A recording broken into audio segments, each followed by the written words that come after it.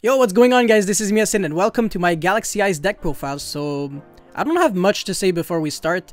This deck was interesting to build because I had to make sure I wouldn't like denaturalize the deck by adding unnecessary random trash. I don't know, I really didn't want this deck to become another one of those Needle Fiber or Guard Dragon decks, so I just wanted to keep it as pure and clean as I possibly could. But I feel like the way it is right now, it's relatively appealing. You know, I wouldn't honestly play this at a regionals because maybe, it is relatively consistent, it doesn't break too much, but it just lacks a little bit of meat, it doesn't have enough juice, and even though it has some amazing, really cool combos, it's a deck that I would label as a tier 2.5-ish deck. So, it's cool, but it's up to you if you want to play it or not. I think it's alright, but whatever. So, first of all, as you can see in the main deck, I'm playing 3 Galaxy Eyes Afterglow Dragon, so this is kind of like a new card. It's not really out yet, I believe, because right now it's labeled as OCG. Honestly, I don't really remember the actual set of this card, but it has a really cool effect. So basically, if you control a Galaxy Eyes monster, you are allowed to special summon it from your hand, and when it is detached to activate the effect of an Xyz monster, you get to take one Galaxy Eyes Photon Dragon from your deck and either attach it to an Xyz monster you control or special summon it. So it has really cool synergy. If you've already seen my my combo video, it has really cool synergy with this guy, the Galaxy Eyes Prime Photon Dragon, because during the battle phase, actually, Afterglow has a bonus effect which it doubles the attack of every Xyz monster, every number monster, sorry, you control. So it's really big. If you detach a material during the battle phase, then Galaxy Eyes Prime Photon Dragon actually triggers during the damage calculation. So another thing is that you can actually play around Ash that way.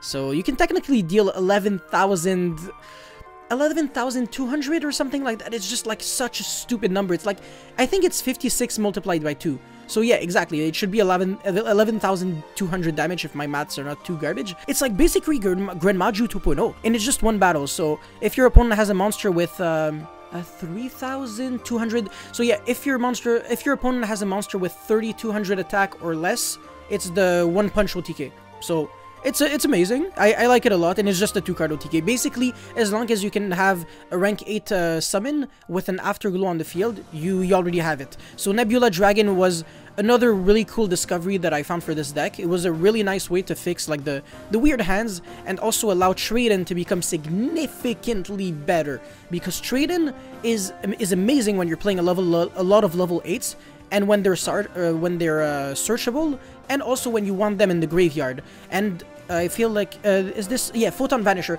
This card is really nice because it searches your Galaxy Eyes Photon Dragon from your deck to your hand, which you don't really need technically in the hand. It's good to have in the grave because Galaxy Knight can revive it back from the grave, which is like a 1-card rank 8, and you shouldn't need your normal summon too much. So Galaxy Knight, you know, the fact that it's searchable, it deserves just its spot as a 1-of. But yeah, I'm not playing Pot of Desires. I don't know, I'm playing so many 3-ofs technically and 2-ofs and stuff like that. You could play Pot of Desires, honestly. It's definitely a great option. That's why it's in my idea category with Galaxy Cyclone, since it's searchable, and also, you know, it has Galaxy in its name, so it fits the theme of the deck, which is very nice. But anyways, let's continue, by the way, the deck profile. So 3 Photon Dragon, I don't want to explain this. It is definitely the heart and soul of the deck. This card is actually very good to always have access in your hand and deck, because you can easily search it and special summon it from the deck, and sometimes not from the hand. So during your opponent's turn, for example, if you detach, for example, Afterglow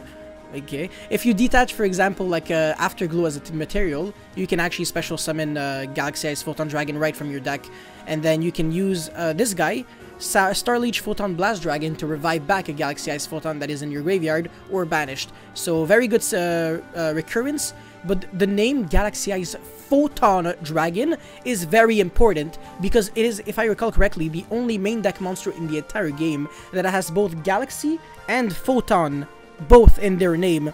Remember that, because being a Photon monster is very strong in a Galaxy Eyes Photon deck. This is not just a Galaxy deck, it's also a Photon deck as well, because the Photons, they kind of work independently, but to help you get to your Galaxy Eyes Photon Dragon without necessarily granting you access to, I want to say, Galaxy Soldier and stuff like that, but actually, that's kind of a lie, because Photon Orbital it does allow you to search a Galaxy monster as well.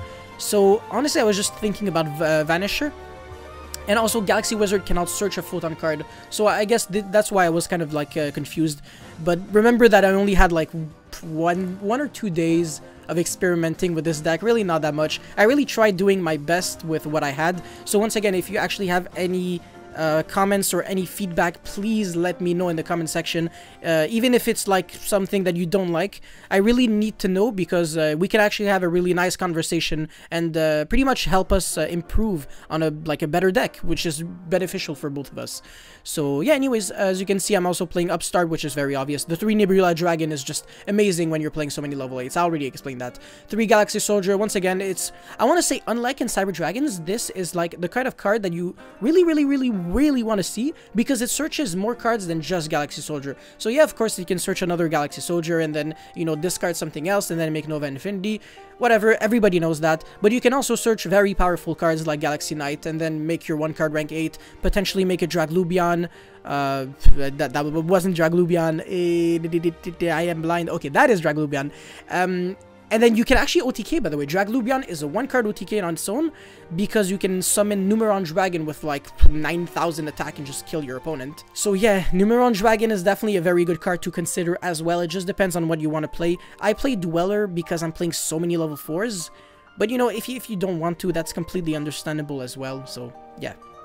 Moving on, 3 Thrasher. I really want to be able to summon multiple monsters on the field. It's really important, because Photon Vanisher, the thing is, you can only summon it if you control a Photon. I forgot if it was a Photon or a Galaxy monster, but yeah, no, it does have like a restriction, like a summoning condition. So if you can actually get that special summon for free, it's, you know, all the better. And also it allows you to make rank 4s, which is also very interesting. This deck like if you don't build it like rank 4 and rank 8 centric, you just can't really do too much. So that's why. And also, I really didn't want to play the dangers, because there are a lot of cards that lock you on light summons only, for example, Photon Sanctuary, or on, well, light dragons, for example, or light and dark dragons, sorry, for like Nebula. But like Nebula is actually until the rest of the turn, whereas Photon Sanctuary is like the turn you activate this card, if I recall correctly. But like, whatever, it's not really relevant. But yeah, oh yeah, no, Galaxy Trance is the big one. It locks you on Galaxy and Photon monsters the turn you activate this, so you can't make Nova and Infinity, you can't make Dweller, you can't make Draglubion, you can't make Felgrand. It's big, but Galaxy Trance is like the best 1 card comeback when you're not doing well. It's a 1 card just OTK, because it revives back Galaxy as Photon Dragon from your grave, and then it summons Afterglow Dragon from your deck, and then you make Prime Photon, and then during the battle phase you attack, you detach Afterglow. And then basically what happens is that you can summon Galaxy Ice Photon Dragon from your deck and attack. So your Prime Photon becomes 11,200 attack, because you detached Afterglow during the damage step, the damage calculation, I think. And also Afterglow just doubles the attack of that monster after you apply the effect of Prime Photon, and you have Galaxy Ice Photon Dragon on the field. So pretty much 1 single card that is searchable, by the way, can become 14,200 damage. Jeez, that's a lot. My maths become really like crappy as soon as I go like on numbers that are like over like 5. Like I can count to 5 no problem, don't worry. But like 6, 7, 9, 11, and 14, like I kind of forget the order after that, you know. It becomes hard, so give me a break, all right? But yeah, that's pretty much that's pretty much it. And I don't think anything else deserves like an explanation. I mean, Photon Orbital, sure, a 3-of because it's a consistency card. Reinforcement of the army gives you an option, so either Photon Vanisher or Thrasher, depending on which one you have, and then you can make a rank 4. So for example, Star Liege to summon Galaxy S Photon from your hand, or have that recursion in the grave, or that protection. It has a passive effect, very cool. One really interesting thing, I guess, is Galaxy Wizard. So, honestly, I'm not a big fan of playing 3. I don't think it should be a 3-of at all. I don't think this is correct, because we're already playing Galaxy Knight, which is the superior normal summon. But the thing with Galaxy Wizard is that it kind of just unbricks your hand in a way, because sometimes you're 1 card short from doing your combo, and you don't always need Galaxy Knight. Sometimes it's just better to be safer and make like less bigger boards than just be greedy and just decrease consistency just to increase power.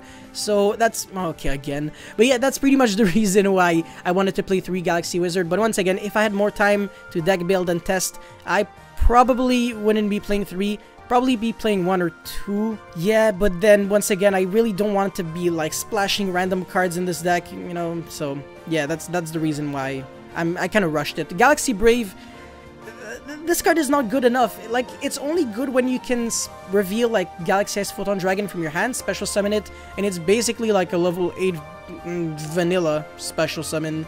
It's a situational summon. It's not too great. No, I don't like Galaxy Brave. Once again, like, Galaxy Brave and probably 2 copies of Galaxy Wizard should go away, but then you're losing out on consistency, so you're always a loser. Yeah, it's extremely sad and pathetic. But I guess it does give a little bit more credit to trade-in, and also one really important thing is that Galaxy Wizard doesn't just have that tribute effect to search a monster, like, sorry, a Galaxy card. That's relevant, by the way. Galaxy card, not Galaxy monster. Your Galaxy spells are amazing. Expedition and Trance are fantastic. But also, Galaxy Wizard can become level 8 on the field. So sometimes you already have 1 level 8 access, all you need is 1 final level 8, and then boom, that's already your rank 8. And rank 8, just honestly, in 2020, it translates to OTK. If you can make a rank 8, you're gold, you win the game. So that's pretty much what you can try to do. Yeah, that is pretty much it for most of the deck profile. Called by the Grave is meh. It's once again another card that I just wanted to fit in because I didn't want to start randomly losing to hand traps. Imagine if your Galaxy Wizard gets ashed.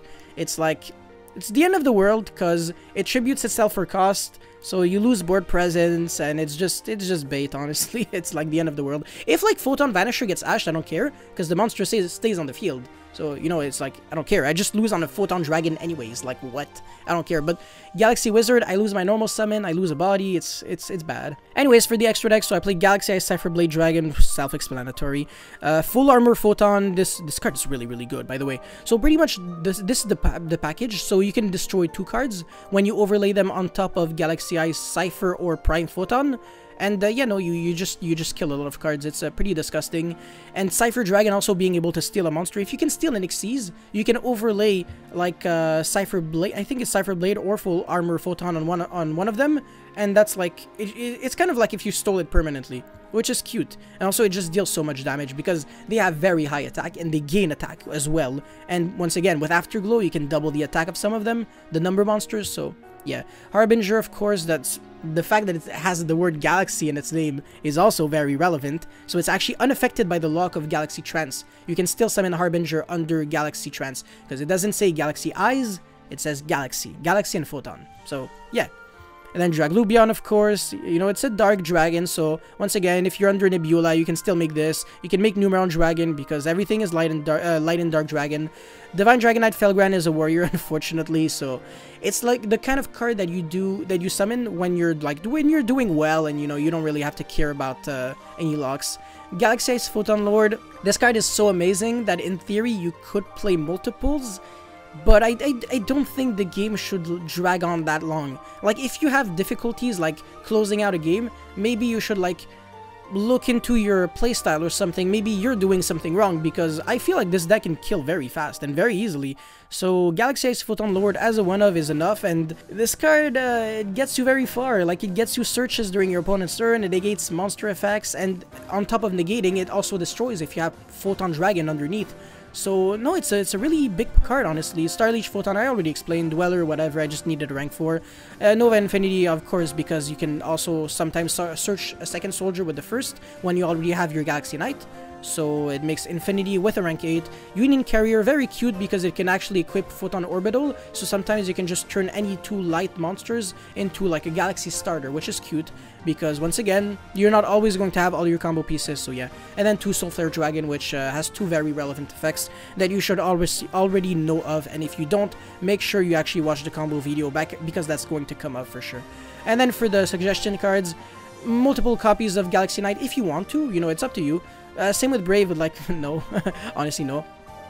Galaxy Cleric is an interesting, like, Pot of Avarice-esque card, but it does take up your normal summon, and it does absolutely nothing early on, and my philosophy is that you shouldn't bother too much with cards that can't be used turn 1 in a deck that already has issues getting started. So Galaxy's Cleric, I wouldn't play it whatsoever. I would not play it. It's just an idea if you want to, and if you find a way that is to break this deck even more than I did, because I realistically don't think I did a great job.